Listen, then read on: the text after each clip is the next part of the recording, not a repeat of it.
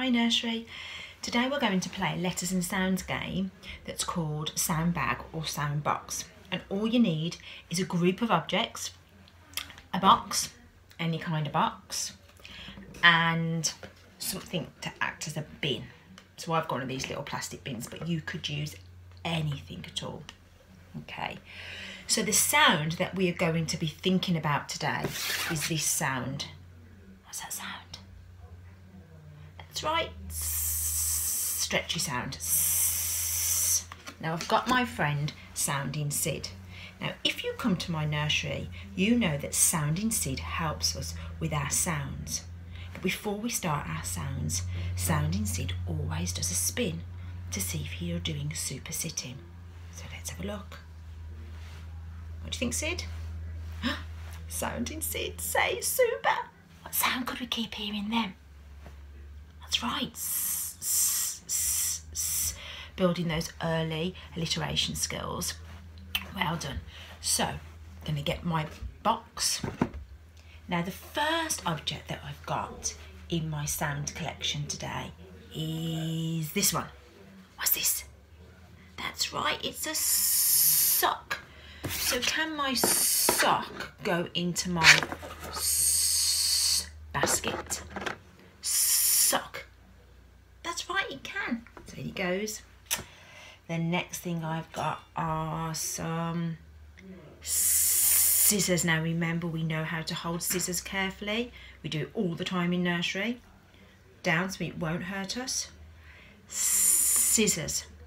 Does scissors begin with a S? That's right, they do. Scissors are going to go in my sound box. What's this? A spoon. Spoon, what sound can you hear? That's right, can that go in my box? It can. So in it goes.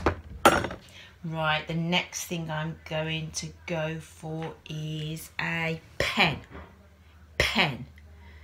Does pen begin with a S? Pen. That's right, it doesn't. It begins with a P, P, P, P. So that's going to go into my bin because it does not begin with S. The next thing I'm going to go for is a stone. Stone. Does stone begin with a S? It does. So it's going to go into my sound box. My sound box. What about teddy? Teddy. Does teddy begin with? That's right. It's a T, T, T. Is that going to go in my sound box or in my bin? My bin? Why? That's right, because it doesn't begin with the sound S. Right, I'm gonna put in a star, and that's gonna go into my sound box. See how many things you can find in your house beginning with our sound today. S. Then, once you've got lots of things in your box, take them out again. I'm going to put down my sock and my scissors. Being careful, remember. My star, my stone, and my spoon. And I'm going to say them. Sock, scissors, star, stone, spoon. Can you keep hearing that sound? S, s, s, s, s, s. And that's how we develop an awareness of alliteration.